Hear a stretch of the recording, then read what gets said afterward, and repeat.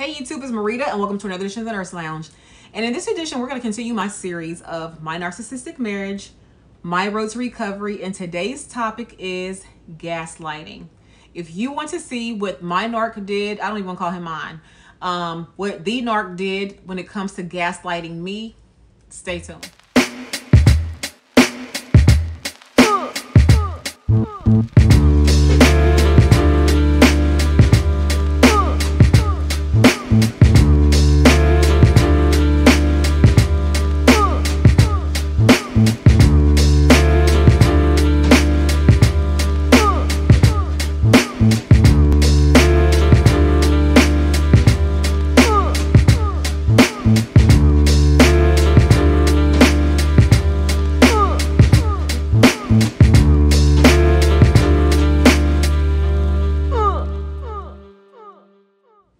All right, we are back. My name is Dr. Marida.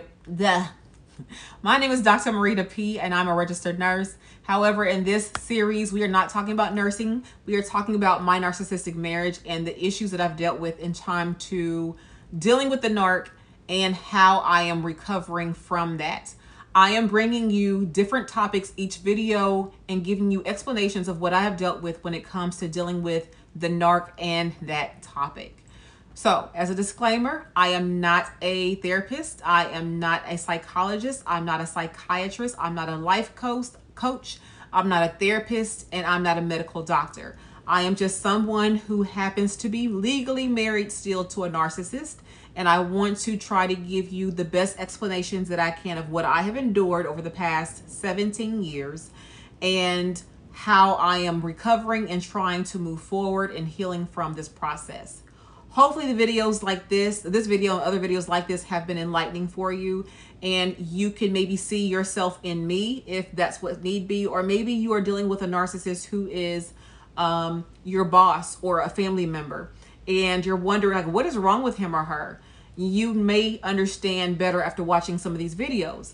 Even though the principles of a relationship in terms of marriage or boyfriend-girlfriend may not apply to a family member or apply to a boss situation or a coworker situation, the fundamental root of who a narcissist is remains the same. So in this video and videos like this, I'm going to talk about gaslighting today and what that basically means and how he has done this type of thing to me to make me think that I have something wrong with me.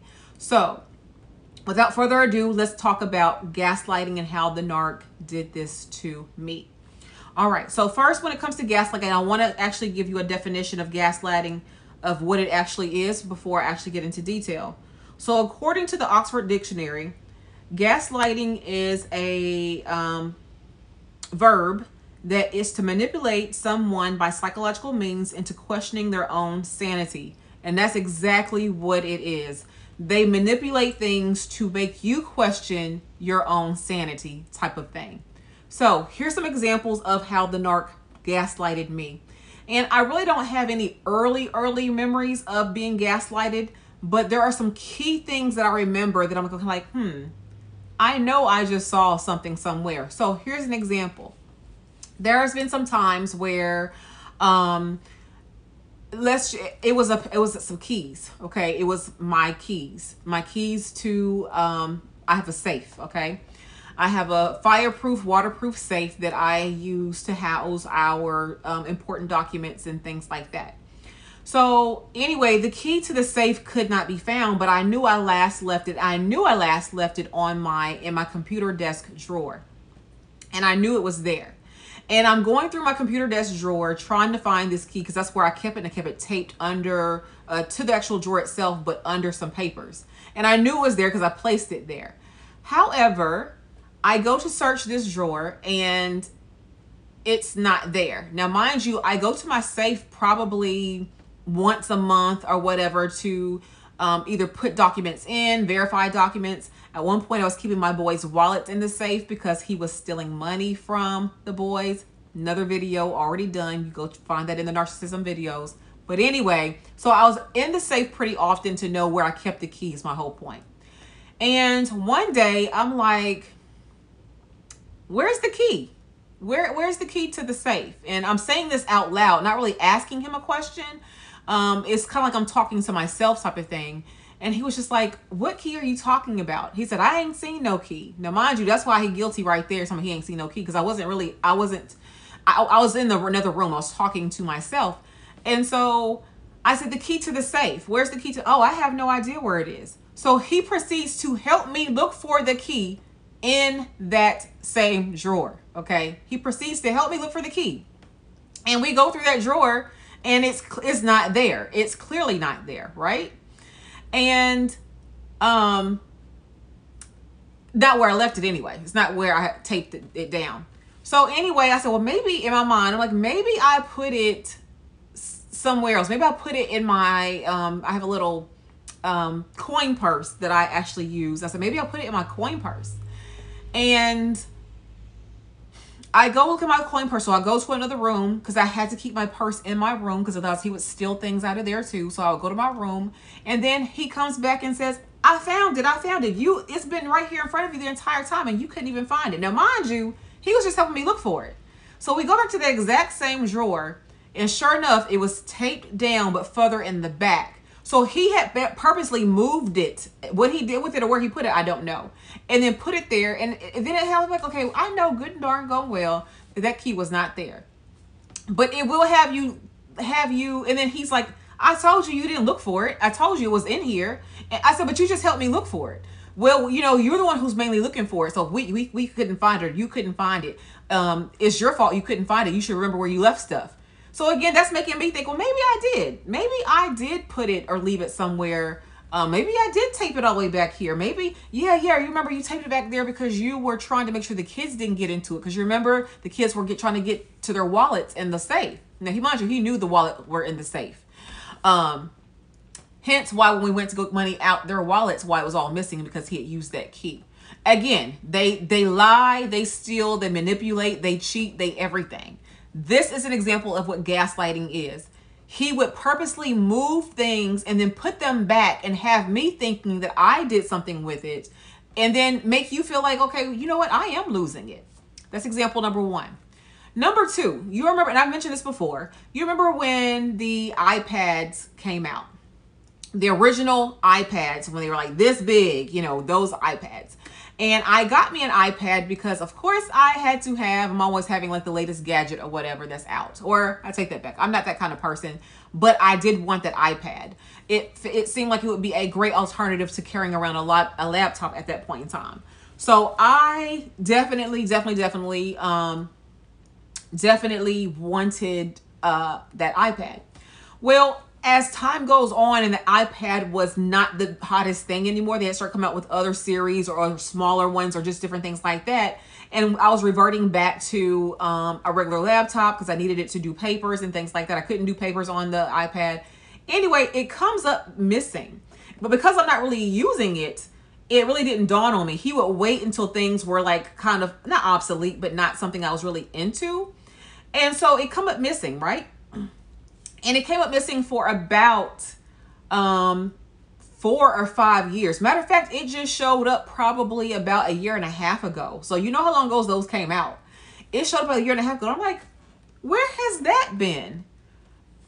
I don't know. I just found it. I found he really stole it. Okay, he really stole it. And when I got it back, it was cracked. And he's like, yeah, I found this. And then next thing you know, I said, okay, we'll give it back. I want it back. Okay, well, let me get something fixed on it first for you. And then, I'll give it back to you. Next thing you know, maybe about a month or two later, I said, whatever happened to my iPad? He was just like, what iPad? He said, the last time I saw it, you had it. And I'm like,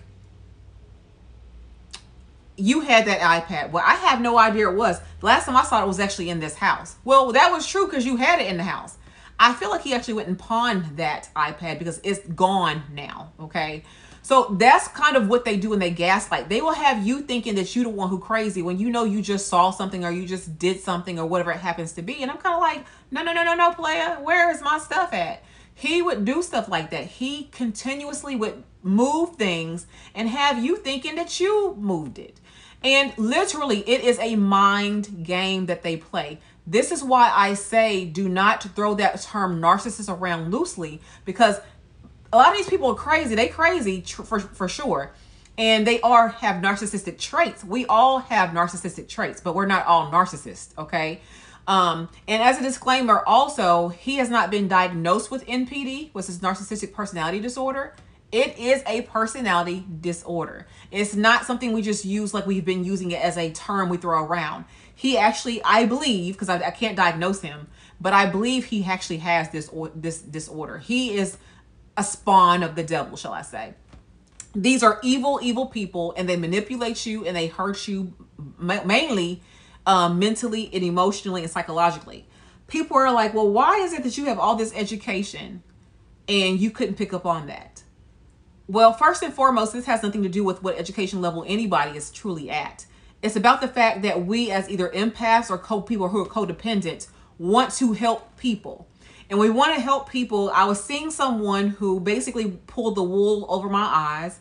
He came into our lives helping us, being a great provider and a great support person for the first well, I won't say great, but a very good one for the first 5 years.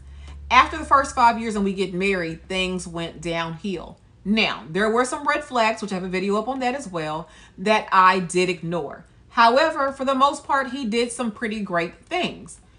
All that changed after the fact. So again, this is not where like, okay, you know, he was cheating on you, or he was beating on you, or he was doing this and you still married him. That's not what was happening to me. He's never touched me in terms of, you know, physically, because I would throw him into next week. So he knew not to touch me. I don't play that.